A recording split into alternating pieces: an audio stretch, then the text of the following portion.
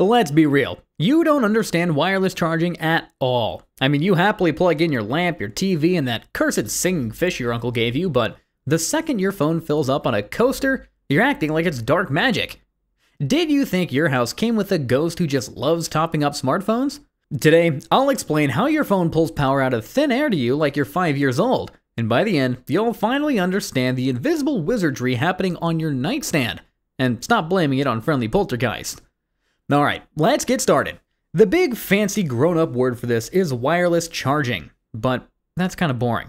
We're gonna call it what it looks like. Magic. Except it's not magic. It's a very clever trick involving two best friends named electricity and magnetism.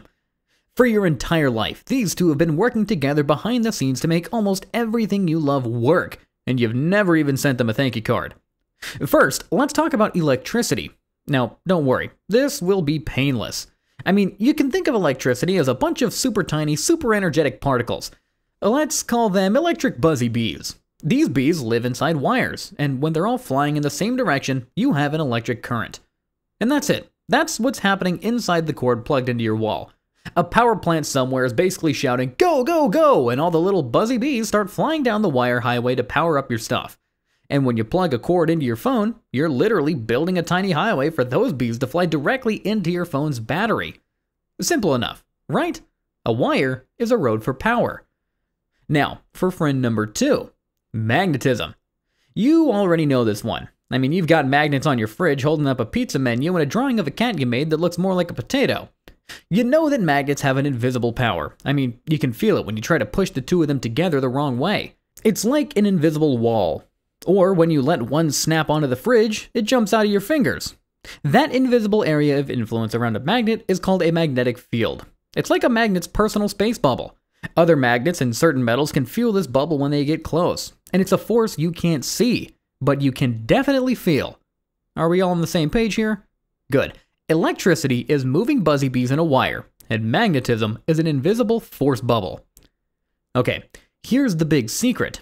This is the absolute key to the entire magic trick. Electricity and magnetism are locked in a cosmic game of tag. They have a very special rule that never, ever changes. And this rule is, whenever one of them starts moving, the other one appears out of nowhere to join the party. Now let's break that down. If you've got a bunch of those electric buzzy bees moving and flying down a wire, a magnetic field just pops into existence around that wire. I mean, it just appears, for free. Moving electricity makes a magnet. And this is not a theory. It's literally how electric motors work.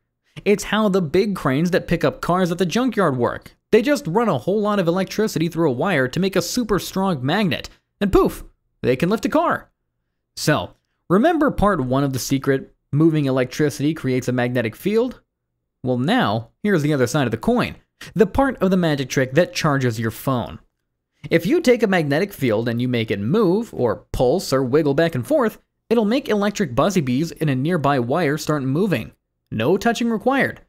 A moving magnetic field creates electricity, and it's the flip side of the same rule. One makes the other. It's like clapping your hands. You can't have the sound of a clap with just one hand. You need both. Electricity and magnetism are a team. A moving electric current creates a magnetic field, and a moving magnetic field creates an electric current. Say it with me. Moving magnets makes electricity. So, how does this magic circle of friendship charge your phone? Well, let's look at your two devices.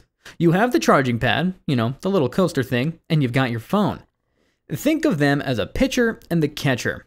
The charging pad is the pitcher. Inside that plastic disc is a coil of wire. It's just a wire wrapped in circles like a neat little cinnamon roll made of copper. And when you plug the pad into the wall, electric buzzy bees from the wall socket run into that coil. They race around and around and around in the loops. And what did we just learn? I mean, what happens when electricity moves? That's right.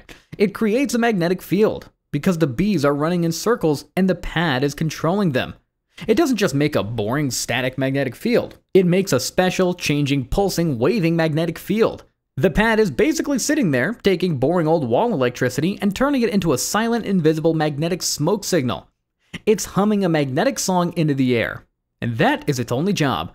It turns electricity into a wiggling magnetic field. Now for your phone. The catcher.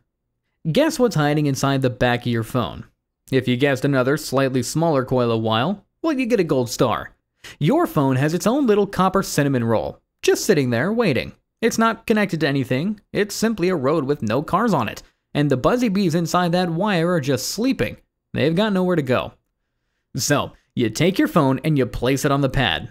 The phone's sleepy little coil enters the pad's invisible pulsing magnetic field.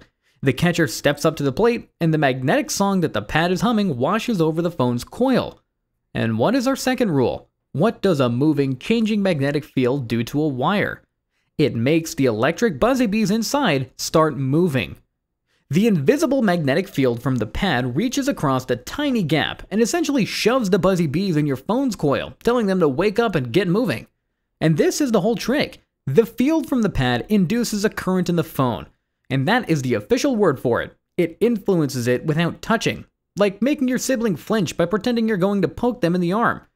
Your hand is the magnetic field, and their arm is the coil of wire. You made them react without any physical touch. Now, once those buzzy bees in your phone's coil start moving, they create an electric current. And that current is then captured by your phone's smart little brain and sent directly to the battery to charge it up. The energy literally jumps the gap, using the magnetic field as a bridge. It leaves the pad as a magnetic field, and it arrives at the phone as an electric current. No plugs, no ports, just invisible influence. Now, you might have a couple questions, like a normal 5-year-old would. For example, why do I have to put the phone right on top of the pad? Why can't I charge it from across the room? Well, that magnetic field that the pad creates is very weak. It's a whisper, not a shout. Just like you have to be right next to someone to hear them whisper, the phone's coil has to be right inside that magnetic field to hear the magnetic song properly. So the farther away it gets, the weaker the signal, until it fades into nothing. And another question, why does my phone and the charger get a little warm? Well, that's because the process isn't perfect.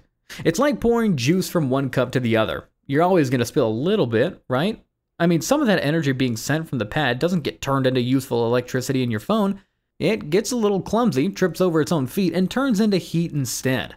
And that spilled energy is the warmth that you're feeling. It's just wasted power, which is why wireless chargers are usually a little bit slower and less efficient than just plugging in a good old-fashioned cord. A cord is a perfect sealed highway. Wireless charging is like shouting instructions across a windy parking lot. Some of it's gonna get lost along the way. And is it safe? Yes, completely. The magnetic field is incredibly low power and it's designed only to talk to the coil in your phone.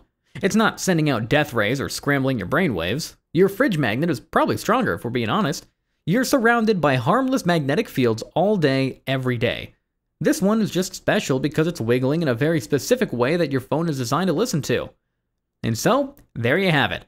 The whole pulling power out of thin air thing is a big fat lie. The power was always in the wall. You just used a fancy trick to get it from the wall, into the pad, across the air as a magnetic field, and into your phone. Now, to recap for the little kids in the back.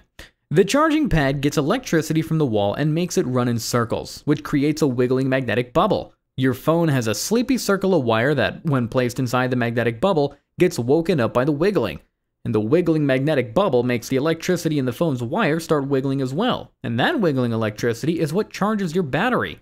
It's a secret, invisible handshake between two coils of wire. See, you get it now. It's not a helpful ghost, and your phone isn't some weird wizard.